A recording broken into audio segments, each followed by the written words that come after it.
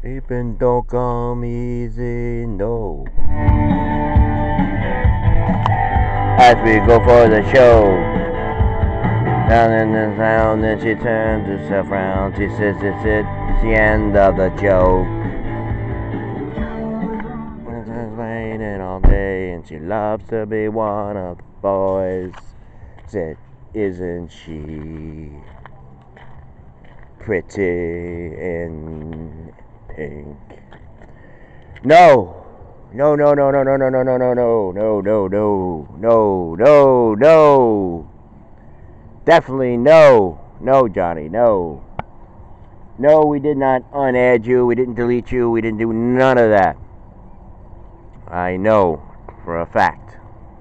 The last that we left off with you was you gave us a message explaining how busy you are and all this kind of stuff, and you got to catch up with this and you got to catch up with that. And we said fine, and we explained what we do here numerous of times over and over and over and over and over and over and over and over again.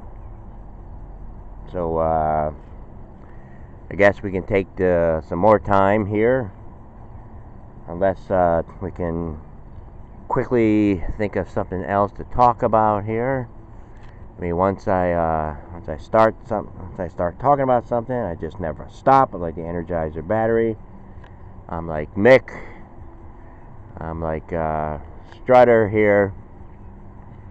And by the way, in that song, that beautiful song, it's like when there's like 57, I think, 58 seconds left of the song, on the video. He's like, my best, my best, my best. And then you hear, like, in the background, you're like, oh, oh, oh, oh, my best, my best, my best. Oh, excuse us if we burp or anything like that. We just had some turkey. Yes, with corn, mashed potatoes. I couldn't finish my dinner last night.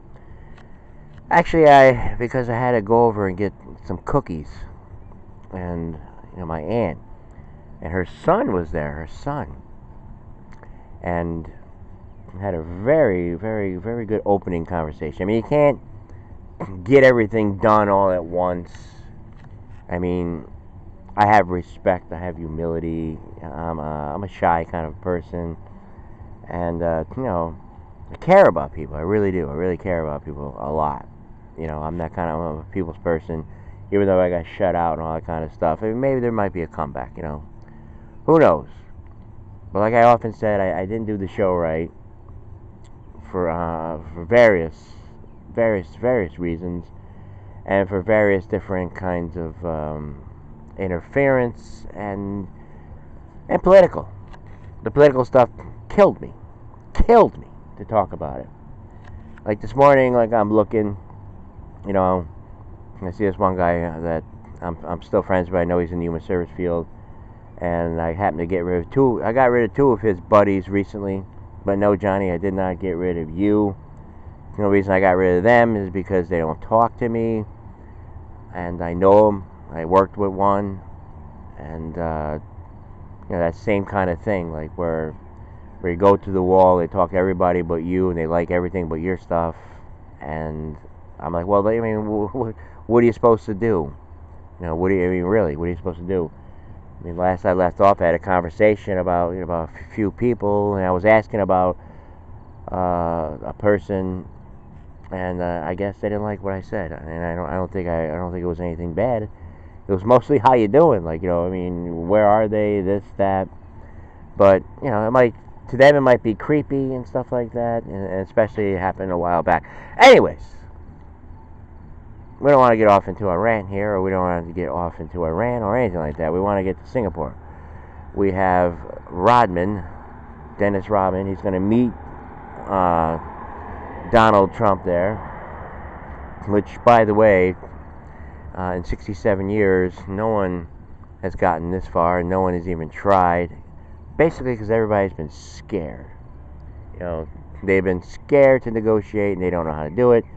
But Donald Trump is one of those kinds of people that he can break an egg and show you how to make an omelet maybe 57 different ways.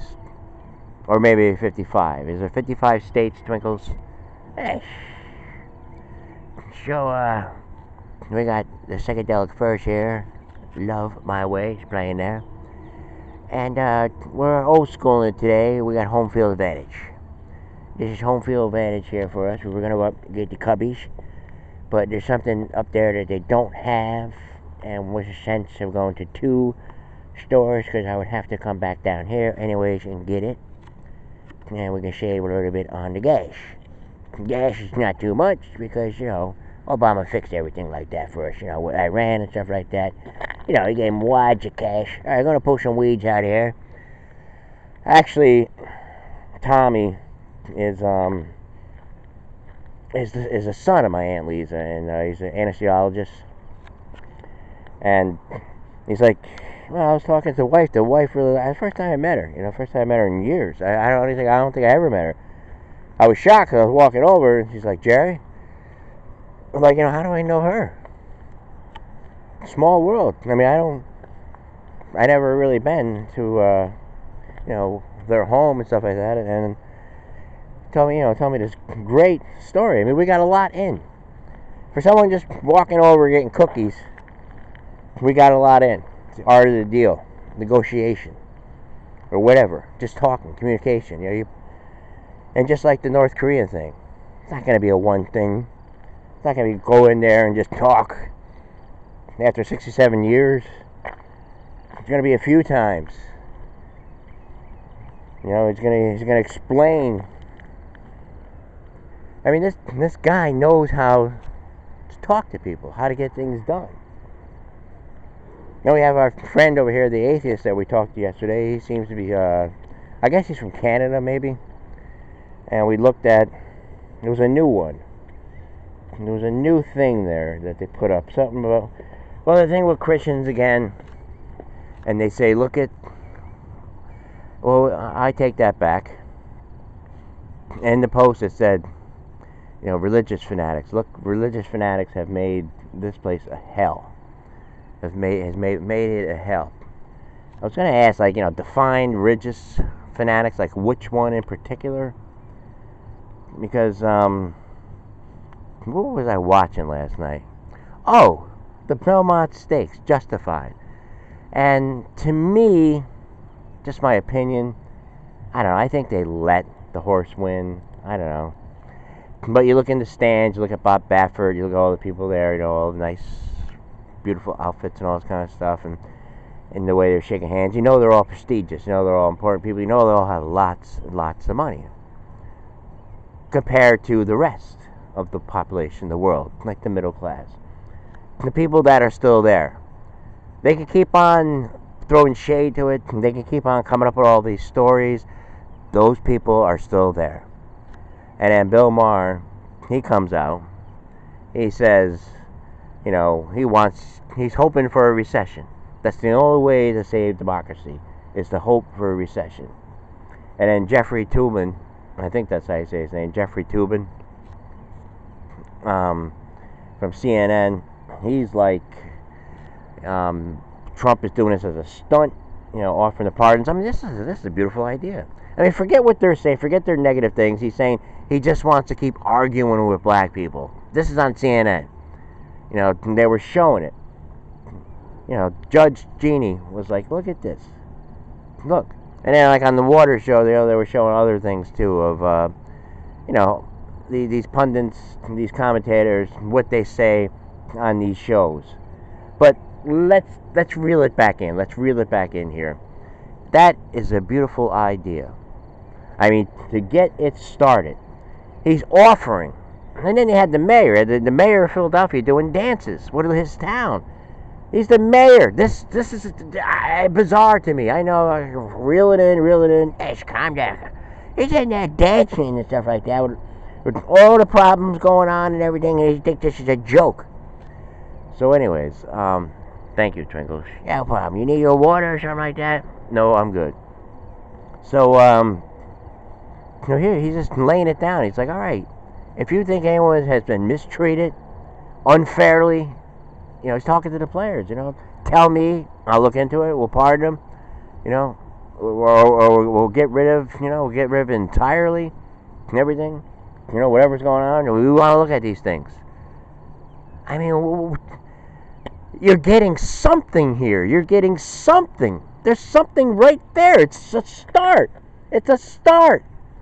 And now the MSNBC and CNN and all the liberal talk radio, they're going to go all over this. There's a stop. In the name of justice, stop. Stop. Stop this. Stop this train. Stop this crazy train. Excuse me. Could you imagine? Could you imagine? A start. Why? What are you protesting in the first place? What is it? What is it? Who's going to get things done? In the history of protesting, what usually happens? Do things get better? Every country, not just this country, just think about it. People have been protesting for years and years and years and years. Does it get better? We have someone right now in there who's willing to help as many people as he possibly can. You might think I'm crazy, but I'm not the only one.